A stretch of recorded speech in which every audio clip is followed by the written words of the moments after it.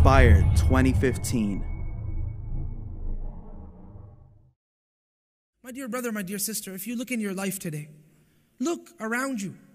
There are so many different manifestations of the ihsan of Allah, the kindness of Allah subhanahu wa ta'ala upon you. The fact that you were able to get up today, and the fact that you breathe as we speak, the fact that you were able to swallow your food, the fact that you were able to walk to this place, the fact that you were able to sit and you don't have to lie down because you have a pain in your back, the fact that you're able to lie down and you are actually able to do that because your body is conducive and conforms to that, the fact that you are able to look, the fact that you are able to feel, the fact that you are able to, and the facts just keep going. These are all ihsans of Allah subhanahu wa ta'ala upon you. How many ihsans are there of Allah? How many manifestations of the kindness of Allah subhanahu wa ta'ala are there upon you? You and I. Wallahi, there are many. And Allah subhanahu wa ta'ala tells us in the Quran, وَأَحْسِن كَمَا أَحْسَنَ اللَّهُ إِلَيْكَ. His people said to him that be kind to others just as what? Just as Allah subhanahu wa ta'ala had been kind to you. If the manifestations of the kindness of Allah subhanahu wa ta'ala you cannot enumerate. As Allah says, وَإِن تَعُدُّوا نِعْمَةَ اللَّهِ لَا تُحْصُوهَا. If you try to count the blessings of Allah subhanahu wa ta'ala, you will not be able to count them. If you cannot count, then what Allah is telling you, you're supposed to be doing countless manifestations and countless gestures of goodness to people. You're supposed to be continuously kind to people.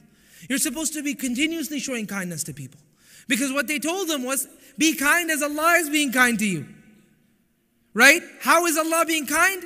We cannot even encompass the kindness of Allah. So any moment we get to share this kindness, then that is our moment which we should be clinging on to. Why? I will tell you why. I will tell you why. Because if you want kindness from Allah subhanahu wa ta'ala, my dear brother, my dear sister, if you want Allah subhanahu wa ta'ala to be kind to you, then you have to be kind to others. There is a hadith, a very famous one, which is the first hadith recited by all people of knowledge to their students as they sit before them. And that is the hadith in which the Messenger sallallahu alayhi wa sallam had said, الراحمون يرحمهم الرحمن ارحموا من في الأرض يرحمكم من في السماء or يرحمكم من في السماء. That those people who are merciful, Allah the most merciful shows His mercy to those people as well. Show mercy, all people, to the mankind, and you will find that Allah subhanahu wa ta'ala will show you gestures of kindness and mercy. So if you want to invoke divine gestures of kindness and mercy upon yourselves, then start doing that to other people as well. Sometimes we ask of the difficulties that we are going through. Sometimes we ask about the problems that we are going through within our lives. The solution to those problems is that we show kindness to others, and Allah subhanahu wa ta'ala will, through His kindness, solve all of those problems for us. Ar-Rahimuna yarhamuhum ar-Rahman.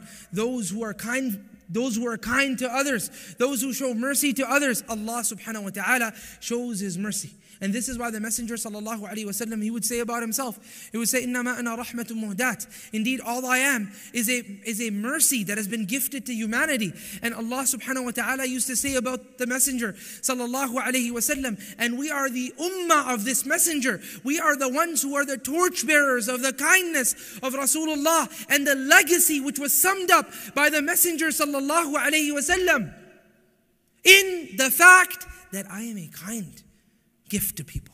I am a merciful gift to people. وَمَا أَرْسَلْنَاكَ إِلَّا رَحْمَةً لِلْعَالَمِينَ. We have not sent you, O Messenger sallallahu alaihi wasallam, except as a mercy to mankind. Donate now. Go to thedailyreminder.org/donate.